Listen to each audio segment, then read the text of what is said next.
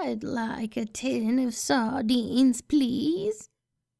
Daniel heaved an inward sigh. Tuesday night, 5 minutes to closing, right on time. "We don't sell sardines, Miss Finch. We're a hardware store." He tapped his name tag, a smiling cartoon hammer, and watched her wrinkled face pucker with confusion.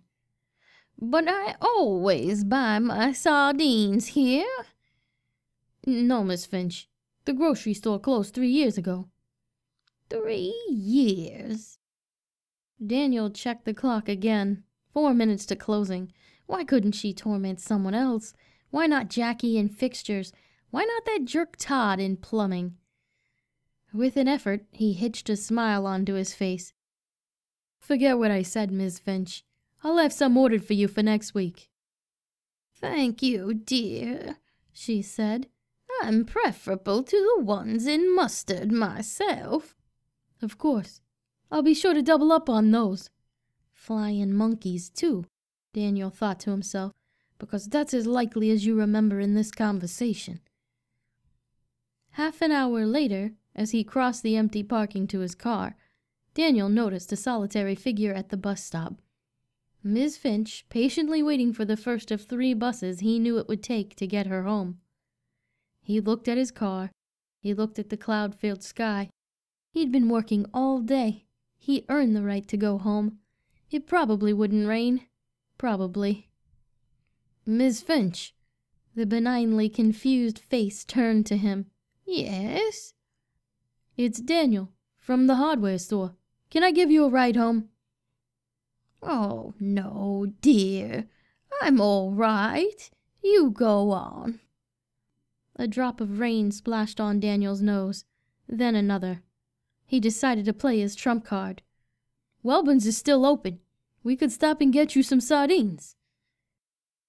45 minutes later, Daniel found himself high-stepping down a weed-choked path, the wind and rain lashing out, bashing 2 string bags filled with cans of sardines into his knees at every step.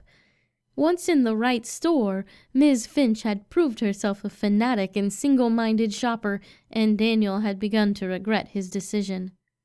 The car ride to her home had been an eternity of inane questions, without context, reason, or even rhyme. Daniel couldn't wait to turn around and go home. Ahead of him, Ms. Finch had unlocked a peeling deep green door and disappeared inside.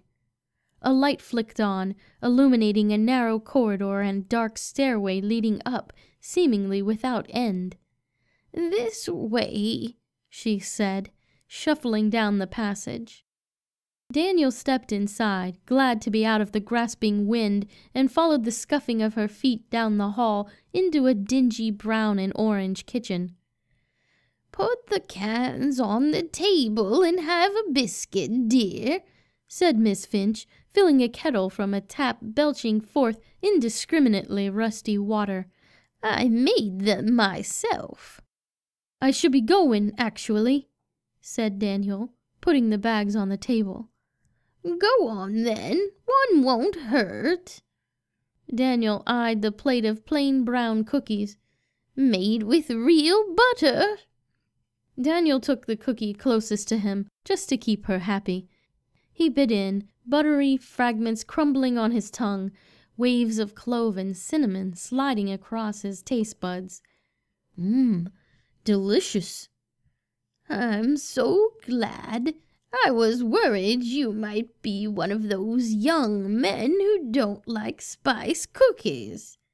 She shambled across the floor and took the bags of tins from the table. "I do so hate it when a young man comes in, takes a bite and spits it out, after all the work I put in." "Let me get those," Daniel said, stepping forward. His legs felt loose and rubbery. After 2 steps, he had to grab the table to keep from falling over. "Feeling all right, dear? Maybe you should sit down." Daniel shook his head. He was having trouble with his mouth now as well. "As you like." The 2 bags swinging from one hand, Ms. Finch opened a cupboard to reveal tinned sardines in all flavors. in hot sauce, in lemon sauce, with hot peppers, in oil, smoked, in water. "I know what you're thinking," she said, looking at Daniel. "Why would she ever need more sardines?" She opened a second cupboard, only half filled, and threw the bags in. "Well, I'll tell you. It's about individual tastes." She grabbed a can of sardines and crossed back to Daniel. "The last girl who came by, so bitter, needed a little bit of sweet. Drizzled her with honey and sardines in olive oil. Delicious. Then there was the man before her, an accountant. Dull, boring. But a can of sardines in hot sauce, just the thing." Daniel tried to reach for his phone, his pockets, anything, but his hands remained firmly on the tabletop, his feet refused to move, even his tongue disobeyed him. The old woman was slavering by now, slurring her words as she grasped the tin's ring.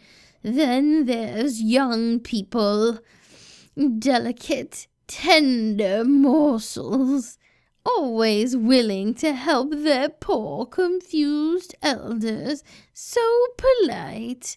But they have no time to mature, to develop their flavor."